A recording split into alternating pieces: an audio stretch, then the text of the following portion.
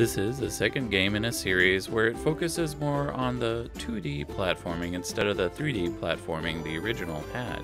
I found myself enjoying this game like I did with Donkey Kong Country. Yooka Laylee and the Impossible Lair pays respect to that formula that was a great way to deliver fun in a fresh new aspect.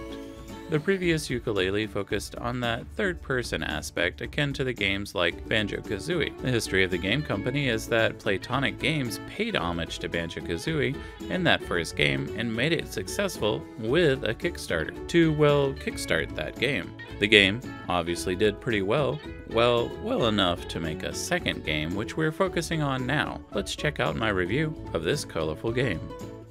You start off with a pretty over-the-top tutorial which has a foreshadowing of Impossible Lair you will end up enjoying later in the game. Oh, did I say enjoy?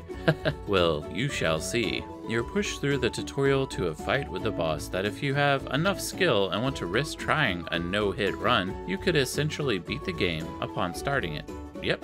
You start in the final level. However, if you're like me, and no, you're not the best platformer around or a speedrunner, you'll find yourself losing that tutorial level to start the game. Although you fail and continue through the overworld, you find yourself knowing and wondering what will happen as that final level is always there, looming over you. You can come back at any time in the game to try your luck at it again. But it's better to try and capture bees to give yourself a chance at beating that final level. Yooka Laylee is a fast-paced game.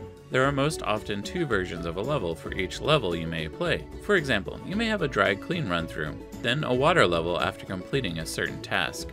The environments in the levels and the overworld is bright and colorful, almost luring you into thinking the game is great without any issues, while that dark, foreboding, impossible level sits back and watches you play each level till you're ready to try again. You can up your survivability by finding the 48 bees throughout the map. Each mission you complete will have one bee at the end, and like I said, each mission may have two different levels you may play. Plus, there are random bees throughout the map that are hidden until you open a new area.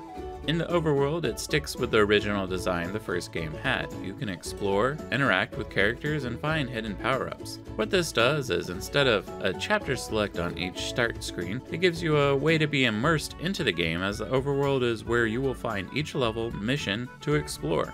In the levels, the game itself explodes with color as every level has details that capture your attention as you race through them. Thankfully, this game doesn't have the same issues with the clunky design the first had. The overworld is just a part to explore and find new levels instead of making it the main game. It's fun to find pages that will change the environment to open new areas, or use Trousers paywall to open new areas with coins you have earned. Twit coins are located in every level and sometimes pretty hard to get to. Each level has 5 and will unlock as more areas are opened. This gives you the chance, if you miss a few coins, to go back, replay some levels, and focus on finding those coins. Tonics can also be found in the environment that help to change the environment to give it a new feel. I'll explain more later what tonics are, but for now you can see there are options to give the design a noir feel or maybe a weird feel, as you see here. The music is pretty great, as you find yourself lost in it, and the goofy sounds of Yooka and Laylee as they roll or crash through boxes can give you a laugh. I have to say that when Laylee is escaping and you're trying to capture him, that sound does remind me of a Dumb and Dumber where they yell, the most annoying sound in the world. Yeah, you remember that? Don't believe me? Listen.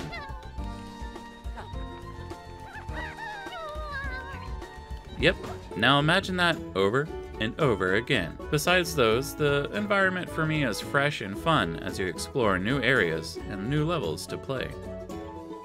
Moving on to the story.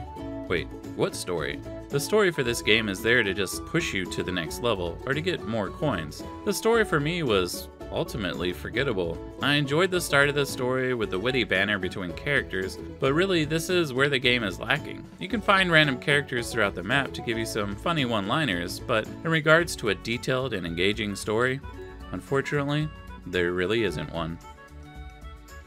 Gameplay, for me, is the most enjoyable aspect of the game. While the environment is beautiful, the story is a bit lacking, but that is made up for with the gameplay. The game is so much like Donkey Kong Country in that speeding through a level, platforming and dodging enemies with the reward of capturing a bee. You control Yooka and Laylee as one character. They may look goofy together, but their friendship is reliable in the mission. as oftentimes without Laylee there to keep you aloft with those bat wings, you may find certain parts harder.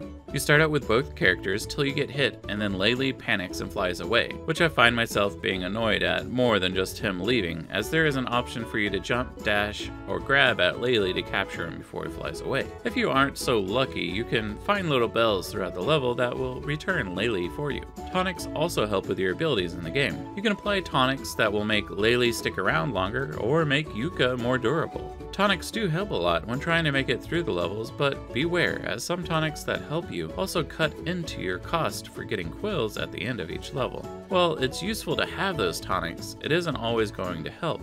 I find that as you progress and capture more bees for your bee shield, it's always good to go and test how far you can make it on that impossible lair. I personally greatly enjoyed the puns that the characters threw out at you, or the general levels that you play. It's that last level that really soured my taste on the game overall. More so that it's a level you can't just have as an optional level, but that it's a mandatory level you have to beat in order to beat the game. While I understand that the game is Yooka Laylee and the Impossible Lair, so it does center around it, I think the game would have been better suited if the Impossible Lair was a side level, not a main level to beat, like the Path of Pain in Hollow Knight. It's an enjoyable experience when you finally beat that area, but it isn't what the whole game is centered about. Because of that, and several other issues, like a lack of story, I give the game a 7 out of 10. The gameplay on the main levels is actually quite enjoyable, and it's really just that end level that really grinds my gears. For the average gamer who may enjoy Donkey Kong Country and that 2D side-scrolling action, I say it's worth it if you want to buy it on sale. For those who are machinists or wanting that speed run the game, I say get it when you can. It's a fun game till you try to beat that Impossible Lair. I hope you enjoyed my Yooka Laylee and the Impossible Lair review. If you enjoyed my video, please leave a like and a comment below on what you liked about this video, or if you have any other games you'd like me to check out. If you'd like to help support the channel, make sure to click subscribe. This is the Still Grizzly, wishing you luck with all your future games.